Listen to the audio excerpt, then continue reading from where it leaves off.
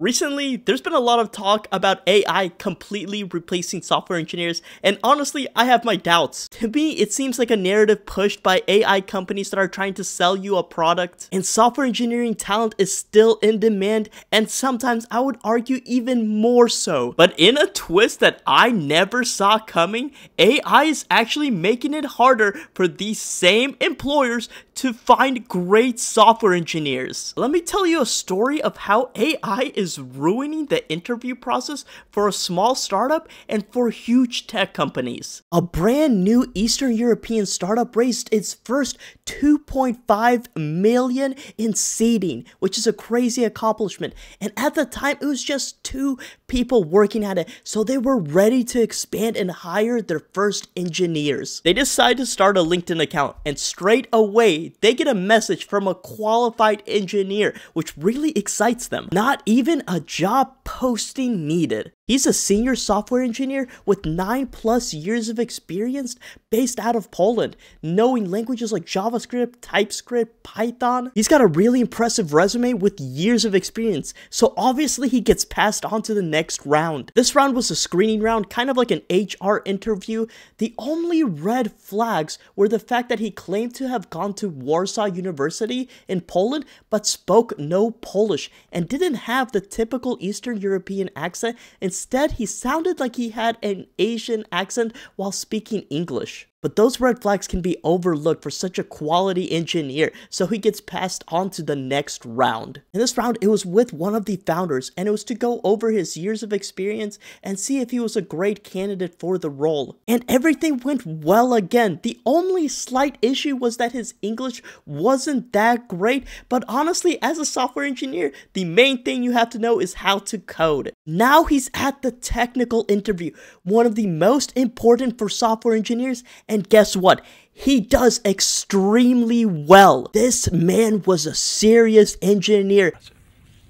Very nice. And there was only one round left until he gets a complete offer. This final interview was with the second co-founder, and it once again was going through the background of this candidate. But as the candidate dug deeper and deeper into their background, this co-founder started to get suspicious.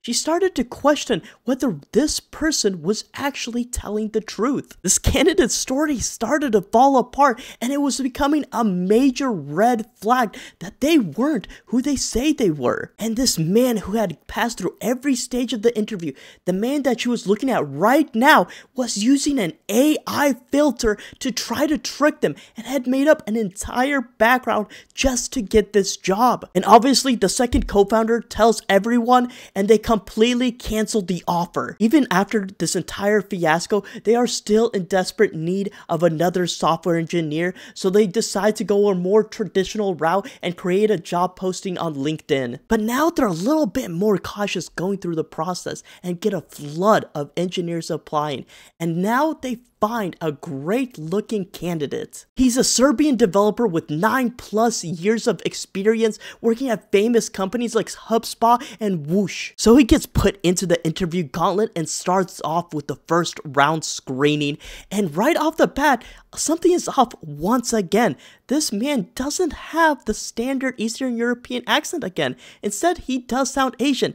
And even though he claimed he's from Serbia, he doesn't speak any Serbian. So some red flags start going off at this company. Even with those red flags that they now saw, they decide to pass him on to the next round. In this round, with the CEO, they were a lot more cautious. And when this man got on camera, huge alarm bells start to go off. First off, he did not look like his picture on LinkedIn at all. And finally, the thing that made it so obvious, the interviewer, the co-founder of this company, asked the candidate to put his hand in front of his face, a clear way to indicate that you are not using a filter. However, the candidate refused to do so. Your avatar is like kind of weird. Like, are you using something to like change your camera view?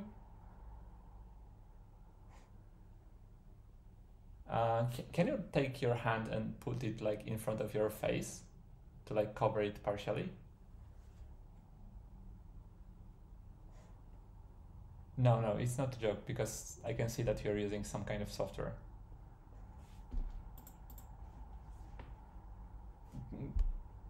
If you don't do it, we'll end the conversation right now.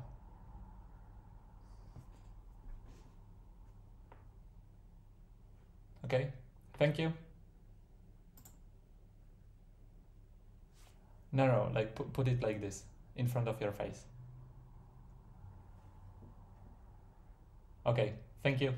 Bye-bye. And as you can see, every time he raises his hand to the camera, there's a distortion around it, showing that it is a clearly fake filter. Turns out the filter he was using was of a Polish politician. Obviously, the company cancels the interview right then and there, and this candidate is dropped. And even more suspiciously, and most likely, this second candidate was probably the first guy too, since it seemed like in the interview process, he knew what the questions would be, so answered even more confidently than the first time. So it was most likely the same guy trying to get the job twice. You might be thinking, like, how does this relate to me? This happened at a small startup in Eastern Europe. I'd argue that this problem is even worse for big companies, especially FANG, since those positions are extremely desirable. And if you're a senior engineer at these companies, you might actually run across something like this, if not something similar. And as AI gets better, it'll be even harder to tell if it's a filter or if it's a real person.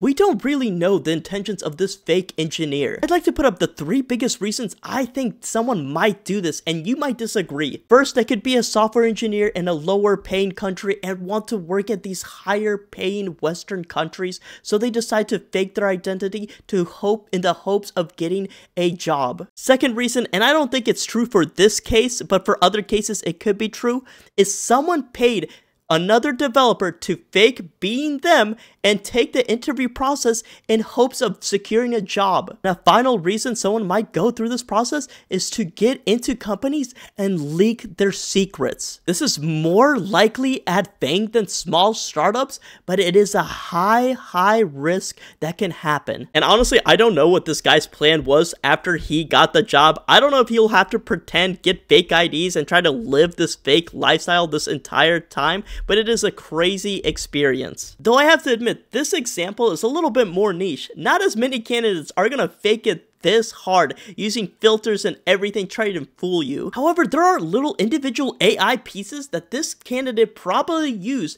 that I have heard huge complaints about when recruiting engineers. Right now, job postings are being flooded by AI resumes that are perfectly tailored to the job description. These AI resumes are so good, they pass through most automated checks and put enough keywords and enough data into the resume that make them seem like perfect candidates, making it nearly impossible to sift through all of these resumes. Not only that, some of these AI resume builders are so advanced, they auto-apply to jobs they find for you. You provide them a little bit of a description of your past experiences, your skill sets, then they will generate entire resumes specifically for certain job listings that they themselves find and then auto-apply. And let's say you want to weed out software engineers with a technical interview, whether that be through HackerRank and some email, or if you're gonna do it right camera to camera, face to face, sharing their screen. Well, now there's AI that will solve this technical interview question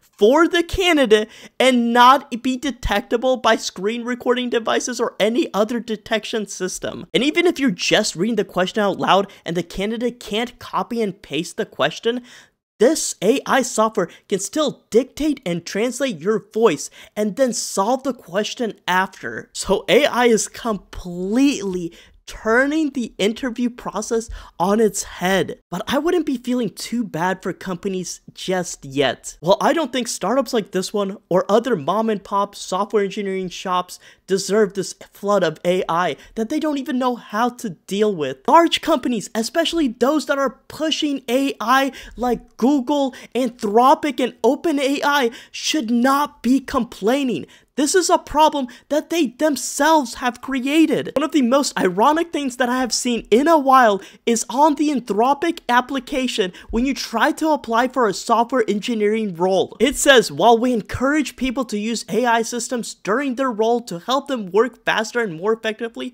please do not use AI assistance during the application process. I just think that is such a funny thing to ask. They're pretty much saying, you know that tool that we built that is really great at applying at resumes and that have flooded other companies with thousands and thousands of applicants and resumes specifically catered for roles?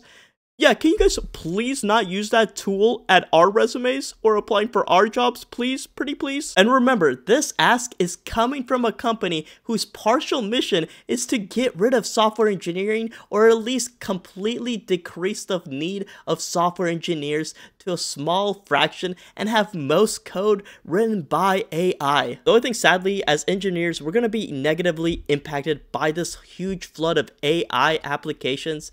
Most likely, the solution that companies will come to is we have to do in-person interviews and you have to go back to the classic whiteboard style and no more online interviews. Or if not the entire process, at least the final round will be in person. Though hopefully this gives you a little bit of solace that software engineers aren't the only ones affected by AI.